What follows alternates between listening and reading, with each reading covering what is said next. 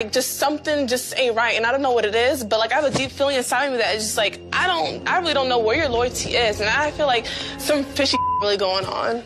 Shady gang, what's good? Welcome back to another show with August with the Shade. Now, y'all know I always got the tea, so I'm about to spill it on y'all, okay? Now, let's get into it. Now, I seen a post yesterday from Doja Cat, basically saying that she had Dua Lipa in her basement, okay? And I just want to go ahead and give y'all my reference to what I think Doja Cat is talking about. You know, Megan and Dua Lipa just put out a new song, okay? And in that new song, you know, it's all poppy, got this little vibe. But I honestly, when I first watched the video, the first thing I thought about is like, why Dua Lipa didn't do a song with Doja Cat? Why are you doing it with this woman that has flopped? Stop trying to save her career. It's not going to work, okay? It's not going to work. I even seen people on the internet comparing Megan Thee Stallion videos, video views to Nicki Minaj's 9-minute video. Like, when I tell you these people are so weird, they're weird, okay? So when Doja Cat said that she got Dua Lipa in her basement, I honestly feel like she like, girl, why would you go and do a song with this horse? Like, why would you do a song with her and you could have did a song with me and we would have been #1? You ain't got to beg nobody to do nothing because people like me. All of my songs have done better than Megan Thee Stallion songs. Why are you doing a song with this big woman? With this big lady? Why are you sitting up here looking dumb in your video with this big woman? I don't care what nobody say. Megan Thee Stallion is so big to me. Like, and I'm not talking about fat. I'm just talking about a wrestler. She's a WWE wrestler. And next to Dua Lipa, it just looks weird. I feel like Doja Cat and Dua Lipa would have made a better song. Okay, that's just my opinion. But I feel like that's why Dua Lipa said that she wanted, but that she had her in her basement. Because, girl, what are you doing? What are you doing? You ain't promoting the song or none of that. No, listen, the day that Megan falls off is going to be the day that I'm going to be so happy. You want to know why? Because this girl she is pandering for a hit. Why do your big behind want to be a pop star?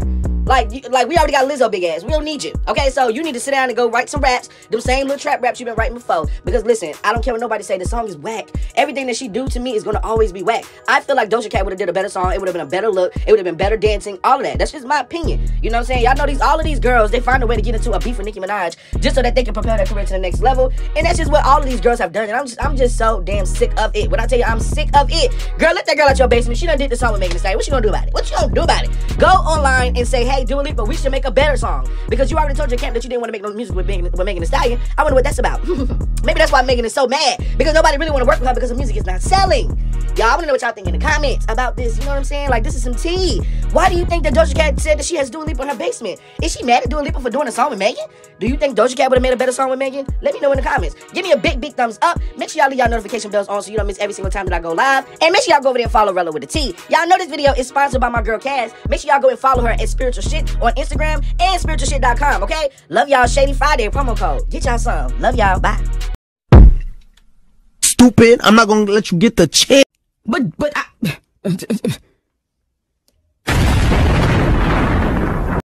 Hi there, I'm Cass, founder of Spiritual Shit LLC and inventor of the patent-pending lit wine. As an herbal smoking enthusiast and spiritual mentor, I embrace the idea of the intentional high. With the rise in access to the high-quality cannabis in the U.S. and Canada, many of us are taking a more conscious approach to consuming our herb. You may be used to consuming cannabis to disconnect, but what if we use it to connect back to what makes us feel harmonious? This is where lit wines will benefit you. Lit wines are designed with your intentional high in mind. I love gemstones and crystals. They are a great way to channel energies to and from the universe. That's why I include the option of adding gemstones to your wines. Handmade to order, each wand is crafted with materials purchased from small businesses right here in the U.S. In addition to supporting your herbal elevation journey, the lit wine protects your nails, prevents your fingers from inheriting smells, reduces the stress in your hands, it keeps others from touching your roll, and it looks beautiful. Order one for yourself or as a gift for your favorite herbal smoker. Both custom and pre-made options are available, and if you are attending a festival, get-together, or bridal party, contact me for a group order. Ordering your wand is easy. Go to spiritualshit.com, click your favorite wand, and hit checkout.